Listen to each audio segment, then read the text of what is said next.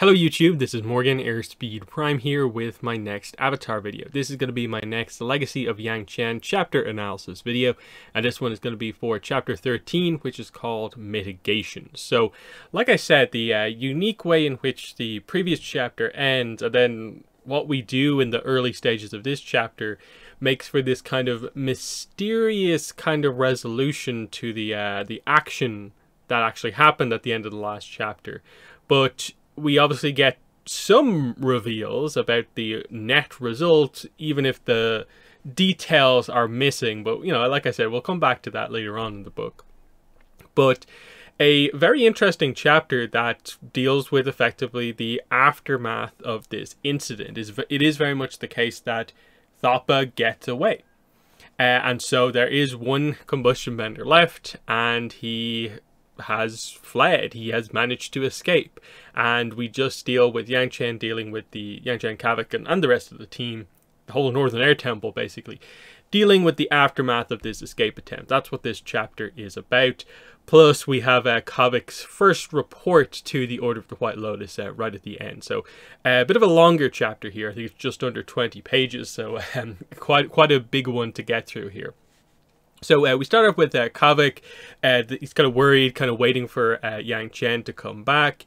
It's noted here that none of the airbenders involved, like across the temple, have been killed. So none of the 18 kind of put in charge of watching any of the combustion benders have been killed. A couple of them kind of have woken up since and have reported that, you know, they didn't hear or see anything, and they just got hit in the back of the head, knocked out, and that's what happened. But then suddenly Yangchen, you know, arrives into the room. She has Mingyur on her back. He is injured. She doesn't appear to be injured.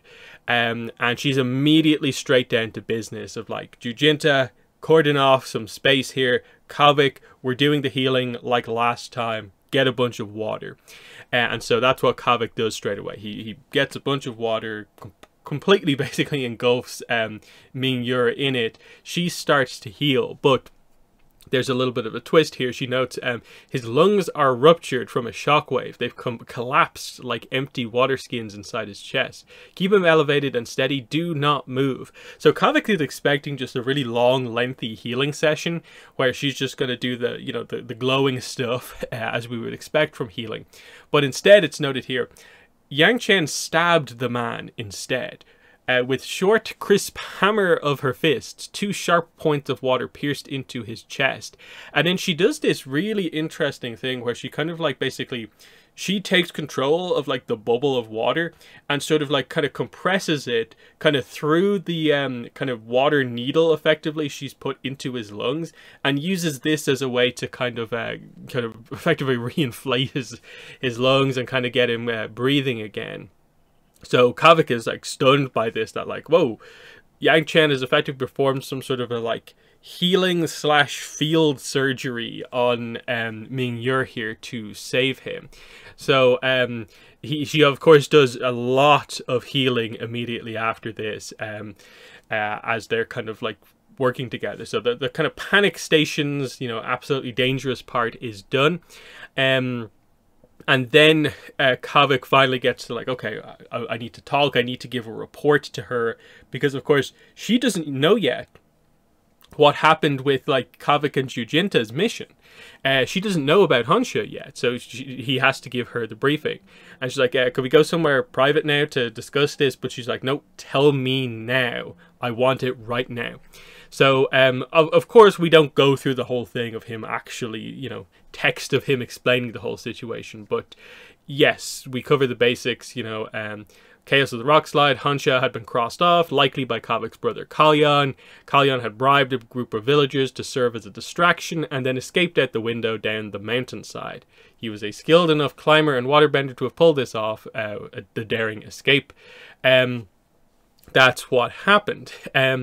So from here, this is when then it is noted that more people enter the hospital. People holding stretchers, and they head off immediately in the direction of the mortuary. So these people are dead. And they know straight away who these people are because they're trying to kind of cover them up, but these two people are giants, basically. The cloth slips off one, and it's immediately revealed to be Zhao Yun. He is dead. Then the other one, they notice the braids of Yingsu's head coming down from underneath the sheet, and it's Yingsu. She's dead as well. So it's this shocking reveal here for sure. Two members of Unanimity were dead, the third unaccounted for. Any plans the Avatar or the White Lotus might have had for the Firebenders were in complete disarray. And this is the point at which the whole like Kavik betrayal plot is really turned on its head, because now effectively he can't do the full betrayal of Yangchen because he can't give up information that like the White Lotus wants, that they hadn't really agreed to in the initial discussion with Yangchen. So this is kind of what I was referring to from before. But it also confirms to us that, oh, I guess one detail of the events from the end of the last chapter was that, yes, Yingsu was killed. But it still doesn't answer the question of, like, wait, Yangchen jumped up and effectively intercepted Ming-Yer. How did only he get injured and she didn't really get injured? You know, what exactly happened here? But, you know, pretty shocking turn of events. Like, I don't think anyone called the idea that we will be down to one combustion bender within the first third of the book. And this is before even the, like, major kind of event of this book even happens as such. So, very, very interesting things, of course.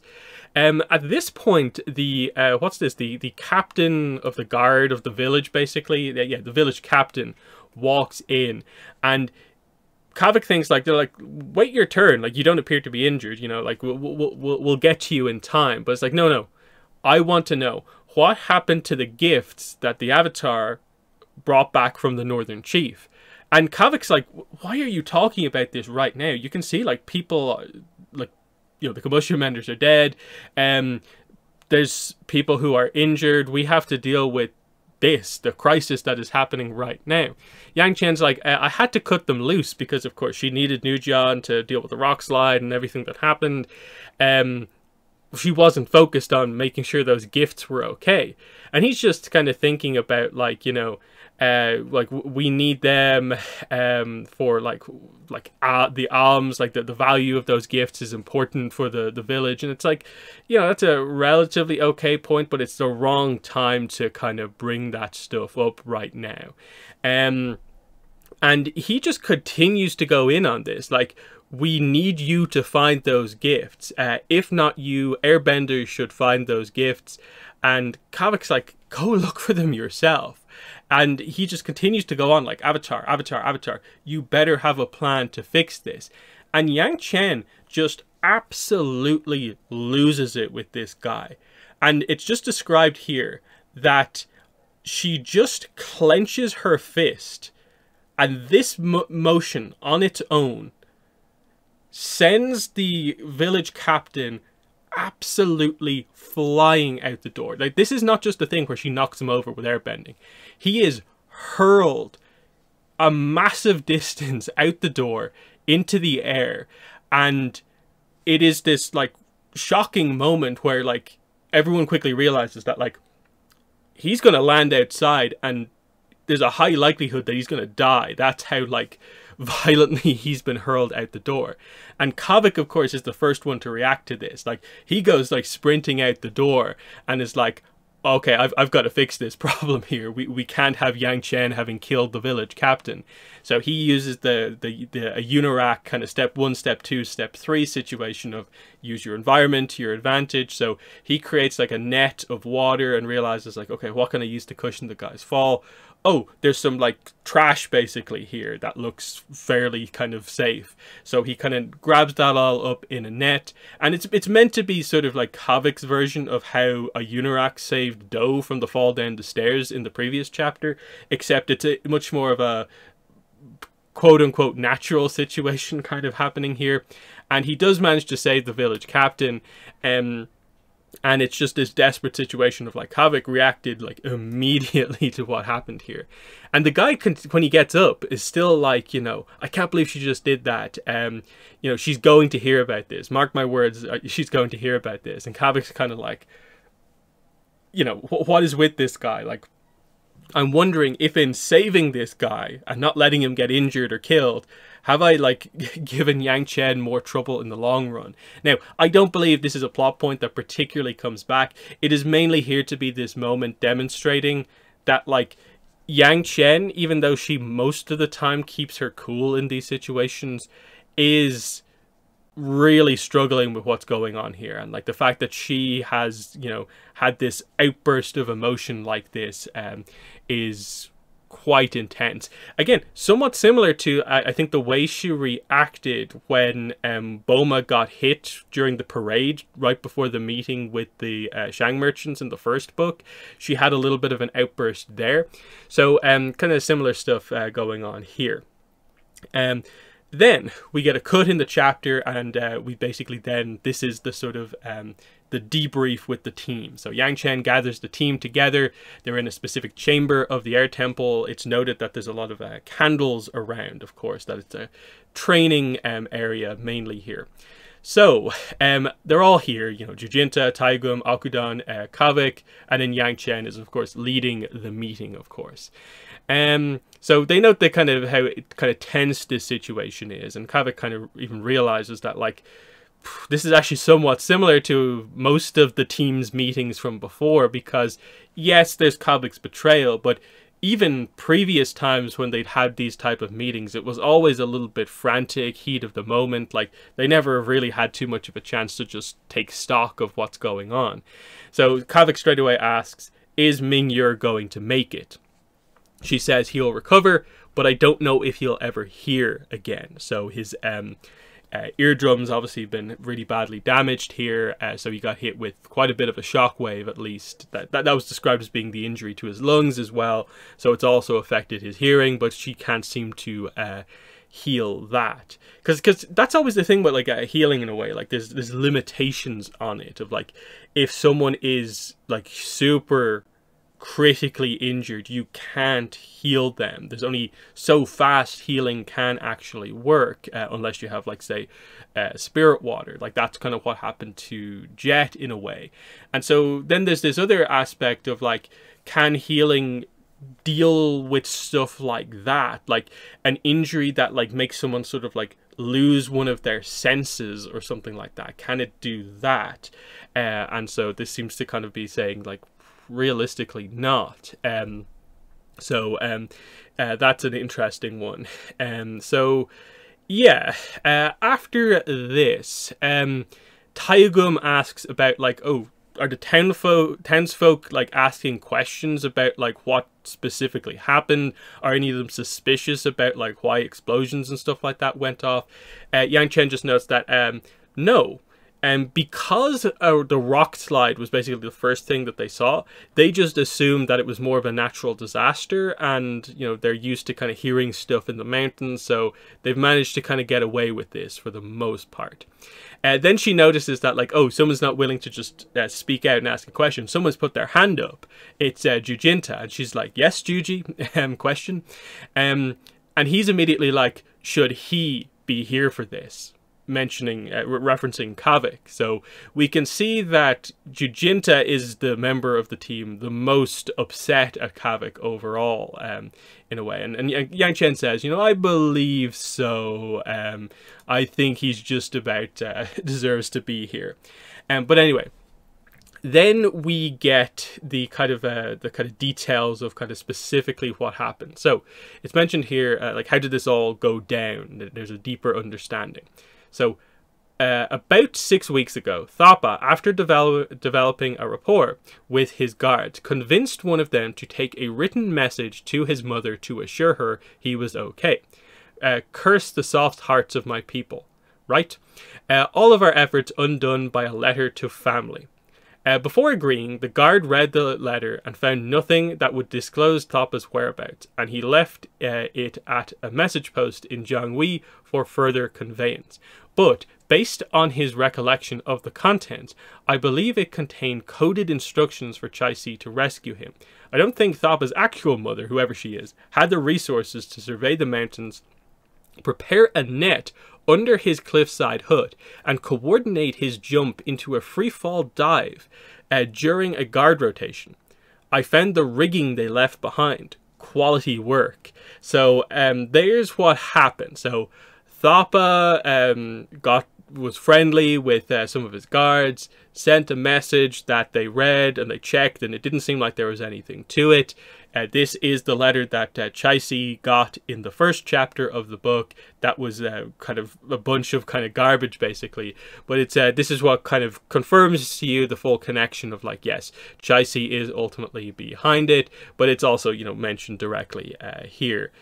Coded instructions to Chai-Si to reference him, because that's the only way the whole Kalyan stuff can make sense, but we'll get to that in just a second. But yeah, the whole idea of, like, surveying the mountains, preparing a net underneath the hut where he was, kind of climbing equipment, climbing experience stuff being referenced here. So it seems like a full crazy spy-esque escape situation here. Alkudan asks what happened to Thoppa's guards, and again, none of them were killed. He only blew up enough of the mountain to stun them and cover his tracks. And then this is where she reveals to everyone that yes, my theory is his rescuers also scouted the locations of the other firebenders. Thoppa then betrayed them all and killed the other members of Unanimity. So this is the reveal to basically everyone else. They're like, wait, Zhao Yun and Ying Su are dead? And they're like, wait, why is this? How does that go on? How did that work? So yeah, it's mentioned, yeah, none of the guards from any of the combustion benders were as badly injured as Ming Yu. He's apart from the fact that Zhao Yun and Ying Su are dead, Ming Yu seems to be the only serious injury going on here. But yeah, they have not been able to find Thoppa or track him, and they're convinced like they won't be able to find him before he kind of leaves the mountain range, basically. This is where they bring up, wait, why would one of the combustion benders kill the other two? Why would Chai-Si want that done? And Yangchen's just like, I believe Thoppa went rogue here. That, you know, before there were 3 valuable assets. I know the way Thoppa is. Him getting rid of 2 valuable assets turns him into a priceless asset. That's my logic to this situation. He is now the most important prize in the game, and he's done that by eliminating the other members of the team. So yeah, Kavik even knows, like, wow, that's rough. Killing your teammates to get a raise. That's what happened here. And yeah, Chai-Si is smart, but no one can predict everyone. And she's like, tell everyone about your brother. So Kavik explains the whole idea of, like, you know, yeah, okay, Hansha is dead. I'm pretty sure my brother was the one who killed him. So what's going on there? Because Taigum is then like, wait. Because he also explains the full backstory of what he knows of Kalyan's connection to Hansha. Because again, this is what Kalyan explained to Kavik in the chapter they had together. Like, he actually gave him the kind of what I've been doing since now. So he realized that to everyone here. So it's like, why would you know, he kill Hansha if they used to be friends in Bin-Er? And Taigum is like, does backstabbing run in your family? Aiming that one very squarely at Kavik, of course. And it's like, yeah, because it helps Chai-Si. Hansha could have testified about her plot to the Earth King or another ruler. My brother chose his second boss over his first. So that's the logic they're going with here, is that after he did the thing to get Unanimity into the hands of into the hands of Hansha, he seemingly managed to find a way to regain the trust of Chai-Si or keep that away from her, and has now kind of committed himself full loyalty to Chai-Si. So that's what's going on here. But like I said, there's still a little bit of a kind of mystery in all of that, of like, wait, that kind of almost implies like she's kind of like forgiven him for the betrayal or has let it slide in some way. What's the details here? They're missing some sort of a thing, but it makes too much sense that, yeah, for whatever reason, Kalyan is back to kind of normal in a way. He's just working for Chai Si, and he is her lieutenant, and that's what's going on here, basically. So, they note just like, we are so far behind in this situation that like Chai Si but also Kalyan are both ahead of us. Like, this is a really bad situation. So what is the next move? She fills everyone in on the whole Taku situation here of like, she wanted to use unanimity to attack Taku and take out the world leaders, and her logic is that she is going to execute that plan again. And she really only needs one firebender to do permanent damage to the world, so that's kind of what was going to happen. We have to go to Taku and take Thapa off the board. That's the situation here. And she's just like, yes, Juji, that means Kavik is involved as well. We need every resource on this mission completely. And yeah, then we get into the whole idea of, you know, Jujinta is forced to be like, okay, I understand that, I get it. The only reason we kind of were able to take down the firebenders in the first place is because Kavik did scout out ahead of time and stuff like that. But, you know, can we also not get the help of the airbenders as well? But Yangchen kind of leaves this one a little bit short and is just like, I don't think we can count on support from the Northern Temple anymore. And she doesn't say anything more. Akudan and Taigum are both like, yeah, we're probably a bit too old for frontline work these days, but I guess this is what we have to do. There's a little bit of a kind of moment between the couple here where they're just like, it'll be like when we met on the job before the Platinum Affair and the stint in prison. And Kavik's just like, wait, I know more about like your specific thing. You guys were quartermasters, like supply managers, you know. The toughest action you ever saw was like dishing out stew. And they're like, okay. At this point, Yangchen is like, okay, give me the room, but Kavik, you stay behind. There is a fun moment where Jujinta, just before he leaves, is kind of like, he looks at like Yangchen and Kavik and is just like, you know, convince me one last time that I should let this go. And she's just like, he's not a threat. It's okay. You know, it's okay, Jujinta, it's fine. So he leaves, and then she immediately is like, was that enough for your report for the White Lotus? I know you're now going to have to report everything that happened here to the White Lotus. Do you need like more details or anything like that? You are basically an errand runner for the Order of the White Lotus. Like, you can report all about my failures and how badly I've done here, that an incompetent child has lost these resources in the world. And she really kind of goes in on herself here. I lost Honshe, a valuable witness. I let two of the most valuable assets in the world die at the hands of the third. I nearly cost the village and the air temple more lives. And she is kind of almost asking Kavik to jump in and be like, yeah, you did some pretty bad stuff. But he actually kind of defends her here and is like, I think a Unarak has to kind of basically work on her own work, making that come across super well before she starts kind of going after your stuff. And I don't really feel like I need to kind of have much of an opinion here.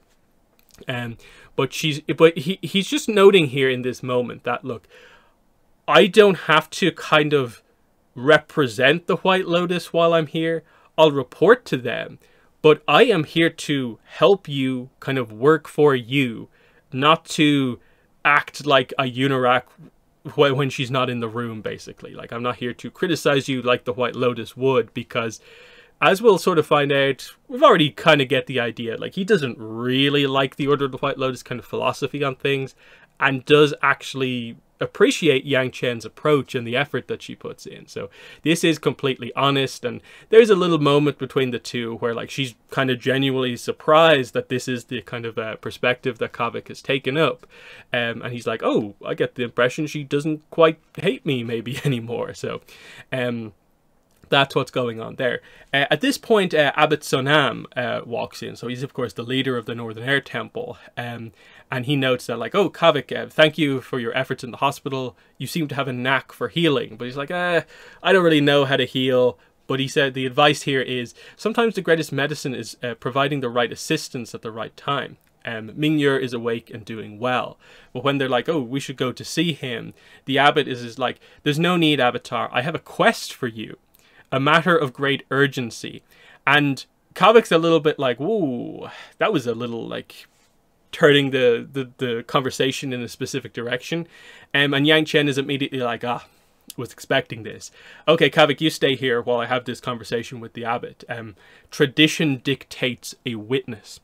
And it's this very interesting kind of air nomad thing. Like, before I get into this, I suppose, like, effectively, this is Yangchen being exiled from the Northern Air Temple. What happens here? And Kavik is just watching them as they go through this kind of, like, ritual. And it's kind of almost like White Lotus-esque in some ways with the way the language is and the lack of, like, clarity of just, like, being clear about what's going on. But Sonam says, Sister Yangchen, the community of the Northern Air Temple desperately needs a boon. Only you can provide. After you next leave these sacred grounds, our existence depends on you returning with treasures of great importance. Yangchen says, O Elder, I devote myself fully to this cause. What shall I retrieve from the four corners of the world?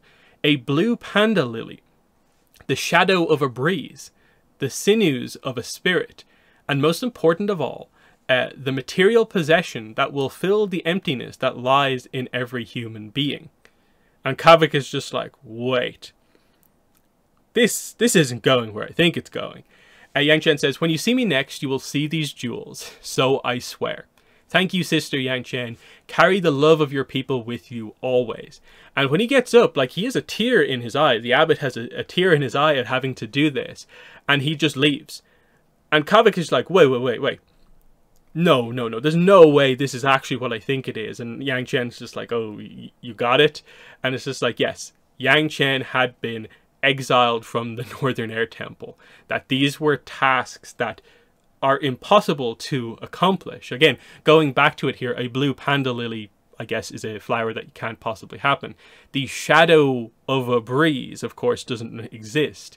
The sinews of a spirit, as in like a physical aspect of a spirit. The material possession that will fill the emptiness that lies in every human being, of course, the whole idea of like, you won't find true happiness or fulfill yourself with just a material possession. So impossibilities here. So she's been fully exiled here from the Northern Air Temple. And of course, Kavik doesn't really think it's particularly fair because she's saved everything. But as Yangchen has kind of been pointing out over the last couple of chapters, like her influence as a kind of leader, but also as an air nomad, has kind of had a somewhat bad effect on the area of the Northern Air Temple and around it, just with what she's brought there, some of the influence she's had of like having some of her brothers having to become jailers to continue up her sort of spy master kind of antics. I think, you know, you can justify it to a certain degree, like, and you can kind of criticize this sort of in a very similar way to the way that Kelsong from the Kyoshi novels was also effectively, you know, he's considered effectively dishonored by like the air temples. Like, he's never going to be considered in history the legendary airbender that he actually is because of some of his actions. And it's kind of a similar thing happening here, where it's just like, you don't typically expect this from the airbenders, but the abbot has decided that, like, you've kind of forced me to do this, like, in a way, for the sake of the Northern Air Temple going forward, you can't come back here. So yeah, Kavik is like, you know, this is bullpig. You're the Avatar. Overrule what he just said. And she's like, no, I'm a member of my people. The abbot is responsible for the community. I'm not going to disrespect kind of my own traditions by undermining his authority. And she's trying to kind of tell him to calm down, but he's getting more annoyed about the fact that this doesn't seem to be having an emotional impact on her, or if it does, she's hiding it for some reason. And And she's like, you know, relax. I can still look after this village from afar. He's like, why are you acting like this?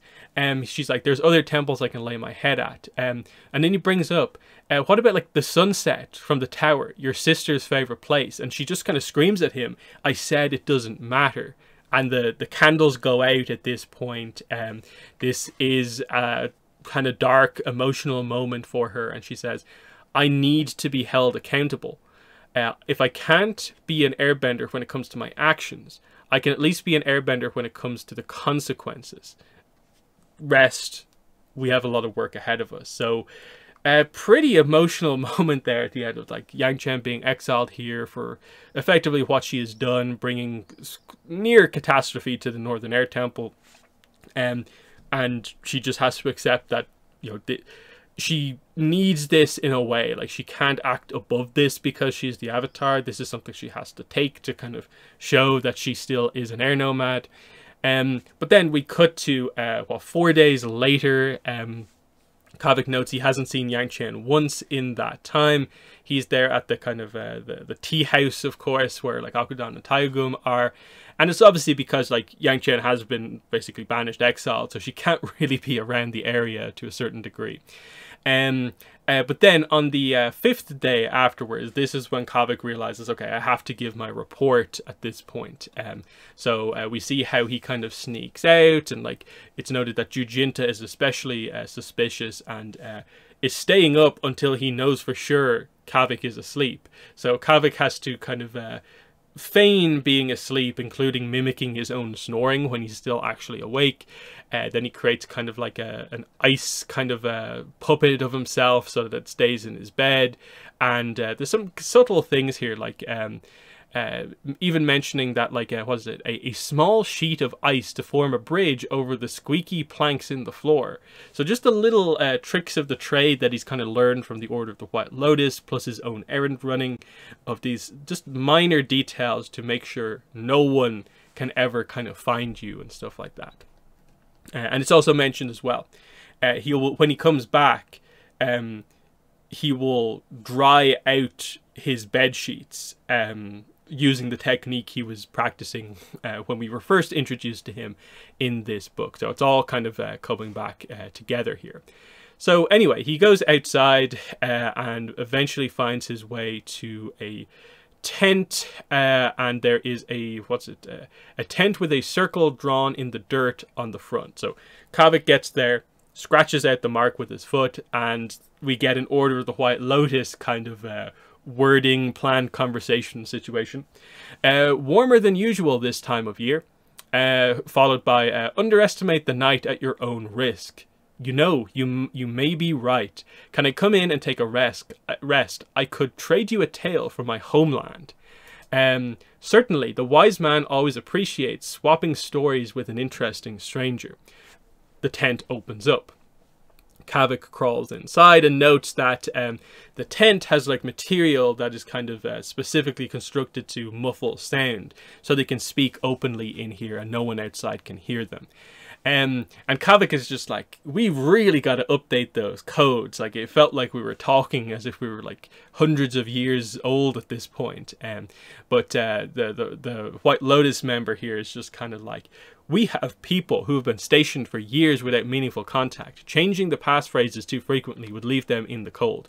What is your report? It is revealed that this is Do from the previous kind of White Lotus stuff. So this guy, the guy who nearly broke the ankles of, this is who he is reporting to here.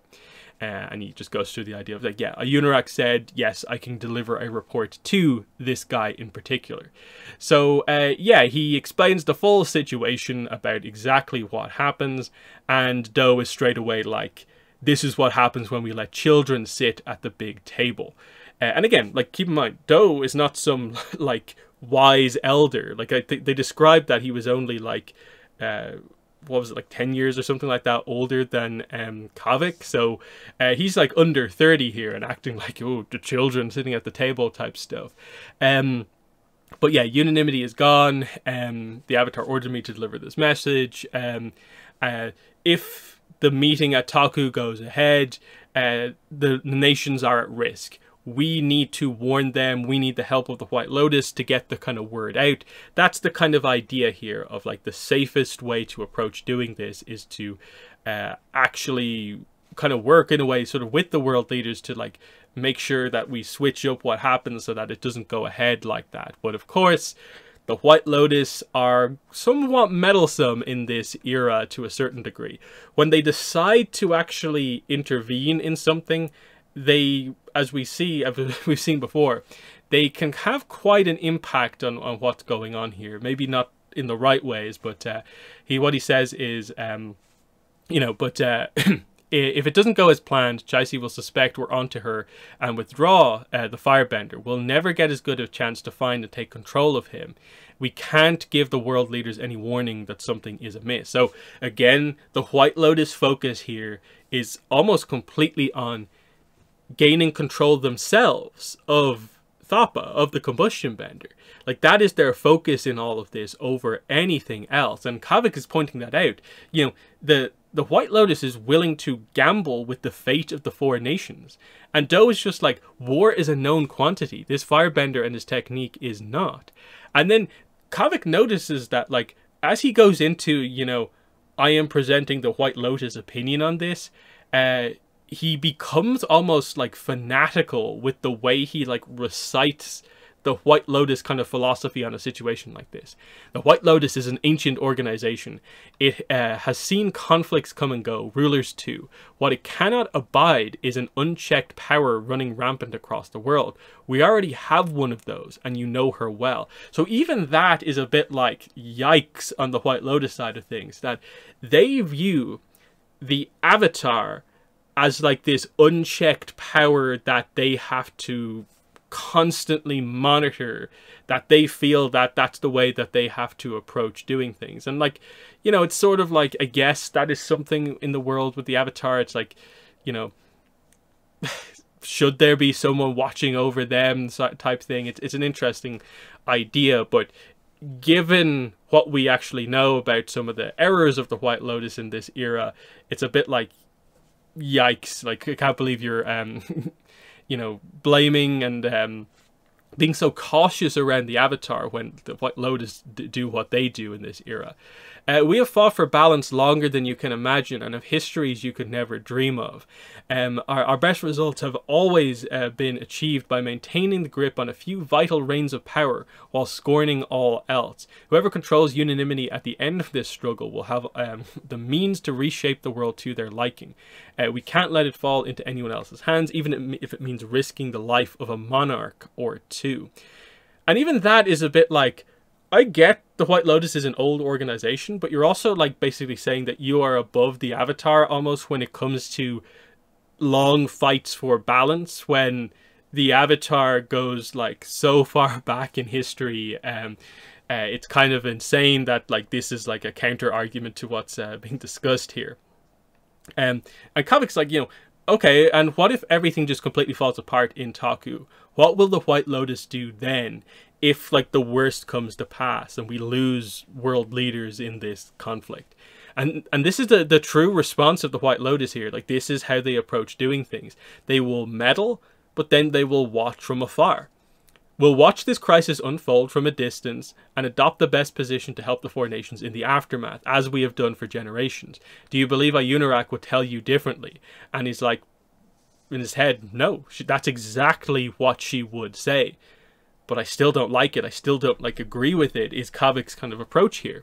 We see that he is honestly like truly frustrated that this is their perspective on things. And he notes that Yangchen would have abhorred this line of thought. And he understands why she doesn't like the organization if that's how they operate. Because Yangchen just does things completely the opposite of this. And his instructions are basically, you know, do not leave the Avatar's side in Taku. If she finds leads on Thoppa, tell us.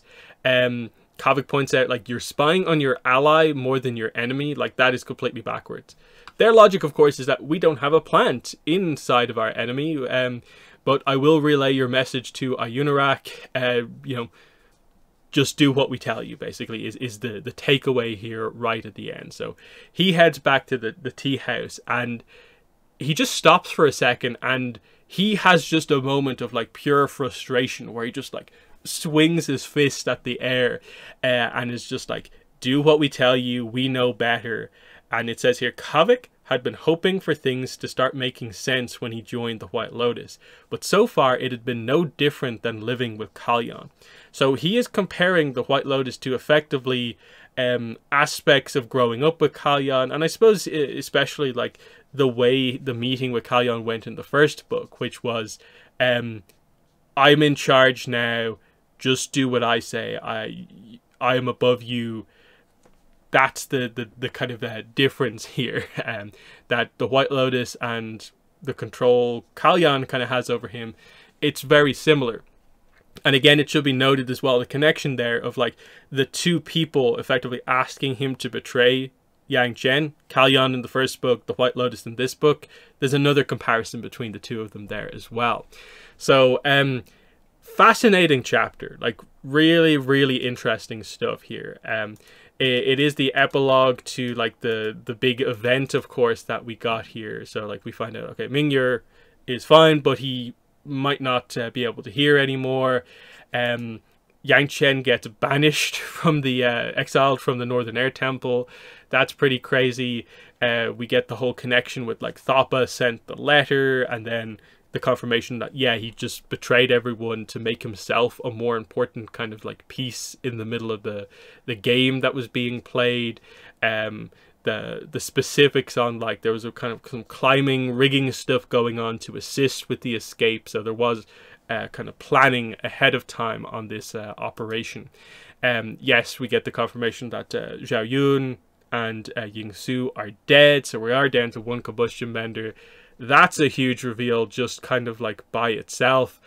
Even the moment like earlier on in the chapter where Yangchen sends the village captain flying out, tells you like how kind of bad in a way things have gone, and the kind of team meeting catching us up with everything, and you know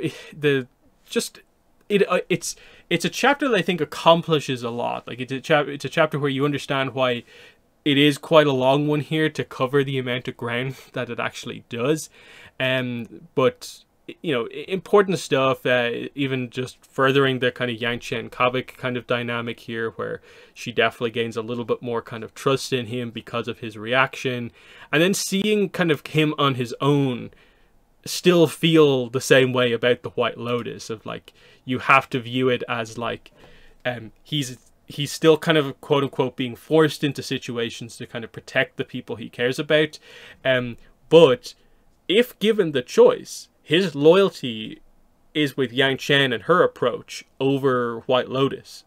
And he even is, you know, you can see here beginning to grow frustrated with Kavik, and a lot of it is just like, he's my brother, I feel I owe him, that's why I have to do this. But Yangchen is kind of where his actual loyalty is. And then, yeah, the White Lotus stuff at the end, I really like the way they are kind of characterized, where like it's obviously like, if you really like the White Lotus, this could be a little bit like, ooh, like my favorite group, like they're really doing a number on my group here. But it speaks to the kind of ups and downs across the eras. There's obviously some eras where the White Lotus are like hugely important and like are the kind of like wise organization that they say they are. But it seems like in this era, they are just another player in the game who, like most people playing it, think they are the best when actually they're making just as many mistakes as everyone else. So that's kind of part of the issue here of like, we know better, and it's like, do you? And especially when they just want the combustion benders. And it's like, to what end? It's like, they're not necessarily fully saying it's just to keep them out of the hands of other people, because that's what Yangchen is doing, but they're like, we don't trust Yangchen to do it. But then, like, what are the White Lotus planning to do with them or him? Because there's only one left. It's a fascinating exploration kind of that we get here. So important chapter, but they're my thoughts on it. in the comments, let me know what your thoughts were, but that has been the video. Thanks for watching, and bye.